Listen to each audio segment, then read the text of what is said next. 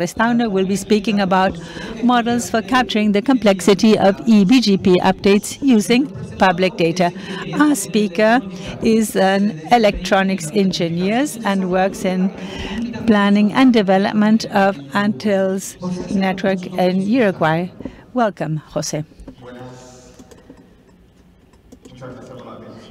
Hello, thank you for your attention. And before starting, I would like to explain the Internet ecosystem today and how much routing information is there. Today we have more than 73,000, almost 74,000 autonomous systems. We have more than 900,000 IPv4 routes and more than 160,000 IPv6 routes, almost 180,000.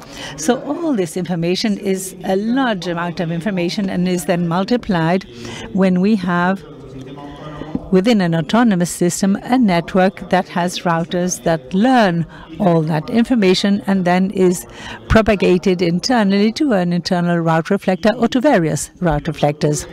Now in that case what we have is that for each of the routers that learns all this information and then propagates this, we will then have a multiplication of the number of routes times the number of routers. In the case of this slide, we have 4 routers that learn the global routing table, and this means that we have more than 4 million routes.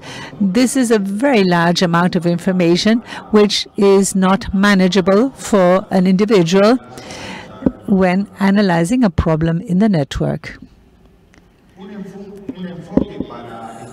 An approach to study this complexity and to reduce this is to group the routes based on the internal route within our network. In this example, we have routes A and D in red, so we can say that these belong to the same class of prefixes because within the network, routing to any of those networks will be the same. We can say that they belong to the same class.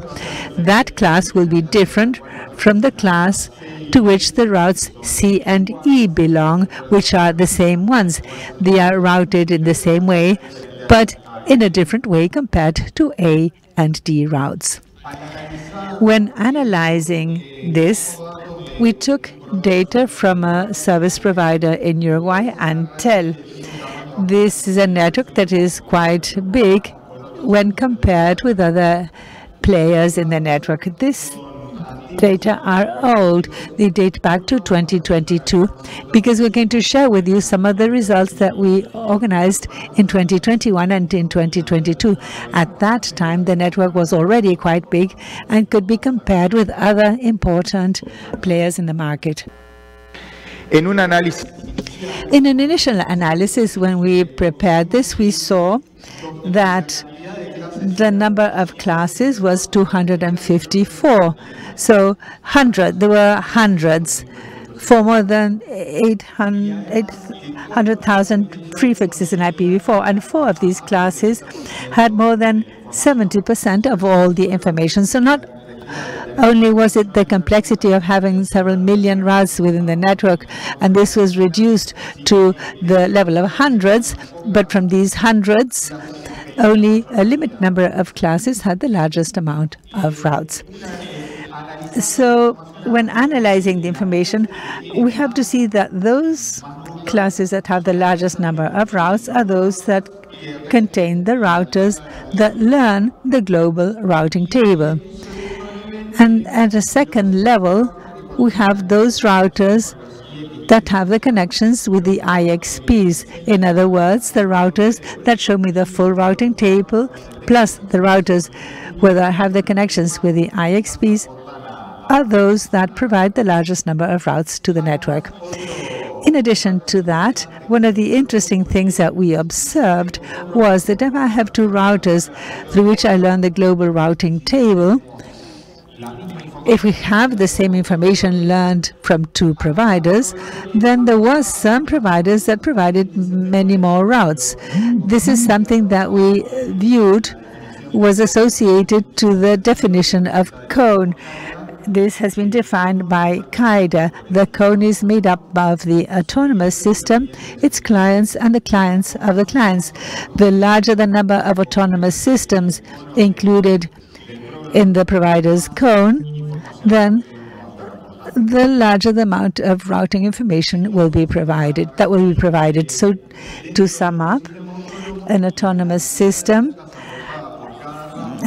the number of routes provided by each router, and depending on the connections, we have at the top the providers that should be the full routing table. Then we have the IXPs with multilateral IXPs, when we have the bilateral peers, and then we have the clients.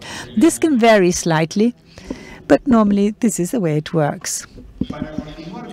Now, going on with this study and trying to generalize this, because one of the things that I forgot to say in the previous slide is the following. This approach of studying the classes was done based on a previous study presented at LACNIC 33 by Claudio Riso. And in his study, together with Cristina Meyer, what they did was, when reducing the complexity, they could estimate the route reflectors of the network, which is not something easy to solve from a mathematical standpoint, to improve the outgoing traffic engineering. So the concept of this study that we're presenting is to generalize the results for any autonomous system within our service.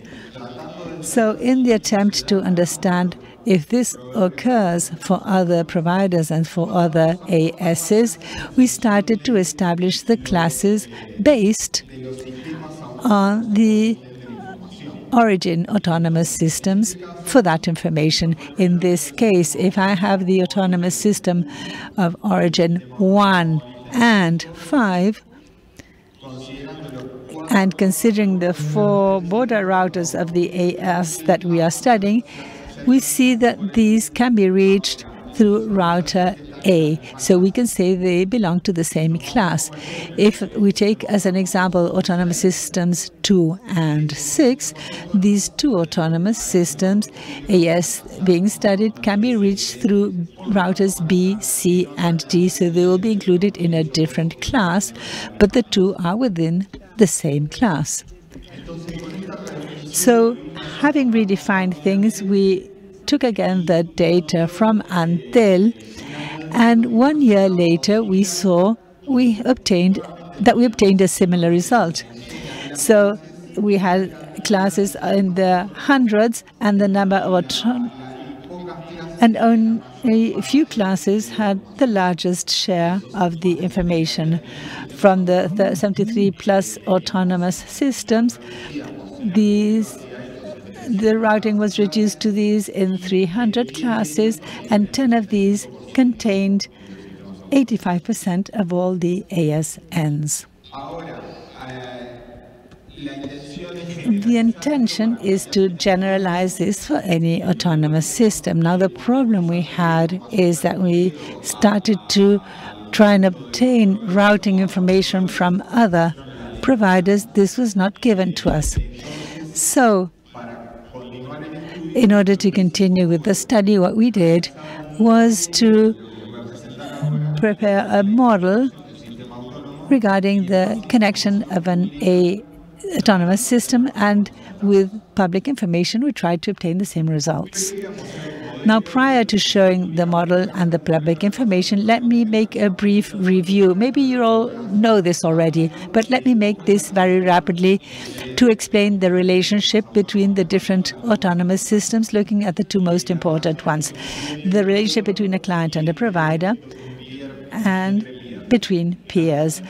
Between a client and a provider is as follows. The client announces the networks to the providers and the client's networks, and this is then propagated to third parties.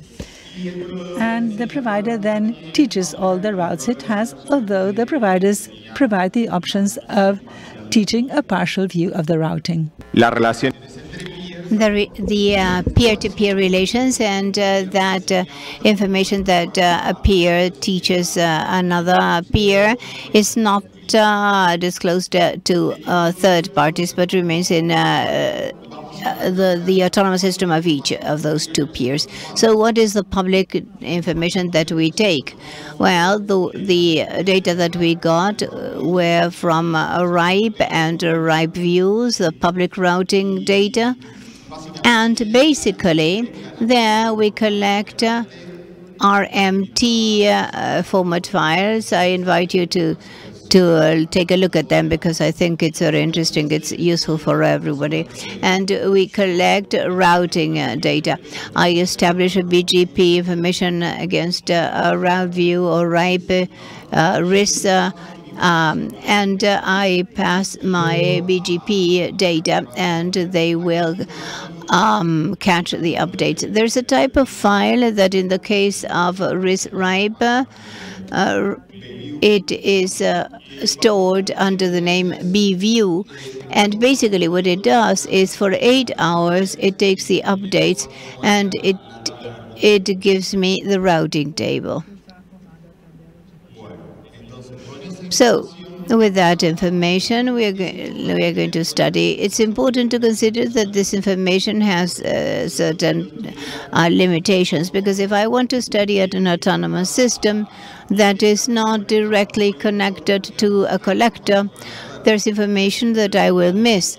For instance, that of peers, because as I said earlier, the information of a peer is not transferred to a third one, so I won't see this peer, for instance. So this study will limit itself to the autonomous systems that are connected to a RIPE or route use collector. So to see the model of interconnection, we are going to take the files that I mentioned earlier. We are going to match the attributes of all, the AS path attributes of all the routes that I'm setting, and with that I'm going to obtain the peers, the adjacent autonomous systems adjacent to the autonomous system that is being studied. We know those are peers. As the second point of the model, we are going to keep all the autonomous systems of origin, the 74,000, and the closest paths to each of them, and determine through what peer we're going to reach that. For AS 6057, the autonomous system 61594 can be obtained more closely from 61586, because through 51587 the path is longer. As the third point of the modeling of this mechanism, we are going to estimate the number of the routers of the autonomous system. Remember that this is like a black box. I suppose that the autonomous system is a black box, and I'm finding out what the routing is because they didn't give me any information. So I don't know how many routers they have. To estimate that, let's count based on the number of routers of sites that it claims to have. That information is usually provided by the service providers because they are interested in selling services in those places. As the fourth issue, I'm going to assign the different border routers. What are the peers? That is, I determined that, for instance, 61586 is a peer of 6057. I need to say in which of those routers it is connected. And as the fourth item, and with that information, that later on I'm going to say how I do it, with that assignment of the peers to different routers, I'm going to be able to see what router enables me to reach each of the origin autonomous systems. So, and with that information, I'm going to be able to calculate the classes as I showed earlier. Now, some magic. How do I know what autonomous system, or how do I assign the peers to the various routers? Well, let's differentiate between the different connection types that a service provider has. We have with providers, with IXPs that send us a multilateral connection, with peers bilaterally, and with clients.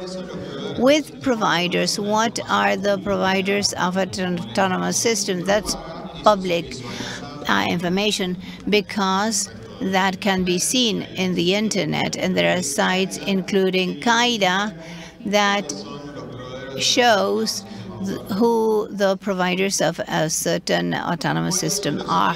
What are the IXPs that a certain autonomous system is connected to? That's also in the public domain, because the IXPs say who their members are. They explicit it. Here there's an example of M6, for instance, who are the members of their website. And with that information, and remembering that the providers and multilateral IXPs were those that contributed with more routers, we are going to load our model. So if we know who the providers of the autonomous system under study is, we are going to use an algorithm that to assign them to the various routers, also implicating randomly if they have more than one connection or not. The connections with multilateral IXPs, as you may be aware, most of them draw their autonomous system from the CPAP, so I see them as if they were directly connected. So randomly, I say in which router I'm going to have a connection with a certain IXP. And then all the members of that IXP are going to be assigned to that router, and the rest of the peers have a minor weight, and I'm going to assign them randomly to each of the routers. When calculating the classes, that won't weigh so much. As a result, we had that for 2022 data, doing this under those conditions, we had about 100, about 200 mean amount of classes obtained. This means randomizations, so I have to do the calculation several times to get the mean result. Anyway, the standard deviation is quite low. And if we take the mean number of cases with more origins accumulated, the mean for the 10 largest ones is 89%. So the two largest classes have 89% of the origins accumulated. For 500 runs, as a conclusion, or the conclusions of this work, we managed to use public data to know the routing and to form the classes for an autonomous system. We managed to model the interconnection of an ISP, and with that, with the public data collected to do calculations based on the information provided by the provider, the results were similar to the previous ones. And as future work, we will continue to adjust the model and also to calculate this for other providers to extend the results. let me also say something that I think is important, that I omitted at the beginning, and it is that this information that is collected in RISE and RIVE is very useful. Here there are many network administrators, and I think it's important not just because of the study of this more academic work, but also at a practical level. It's very useful to have the information because it gives us the history of how the routing information traveled in my network, so I can solve problems, and I am also collaborating with future work. So only just because I'm a user for this work and my other work jobs, I invite you to shorten the information to this type of collectors. And finally, I'd like to thank LACNIC, FRIDA program, Universidad de Montevideo, University of the Republic, and Antel for cooperating in this project. Any questions in the room for our speaker?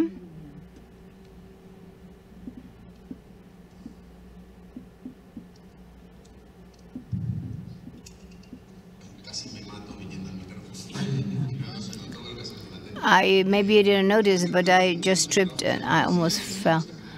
This is something that we discussed with Jose and with the thesis coach. I think it's very good work. But Jose said that it was very difficult for him to find the real information of the other operators. And this is something that I'm asking everyone. And so far as the operators in the region can contribute with data to be able to validate a model like this, notice that the capacity of compacting the BGP table that you would have with this, but more work is needed to validate it better.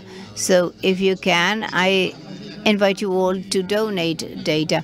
As a matter of fact, at LACNIC, you get an explanation of how to do it. So hopefully we'll receive more routing tables. Thank you. Well, we don't have any remote questions. So a big round of applause for Jose. Thank you for your excellent presentation. And with this, we finish this long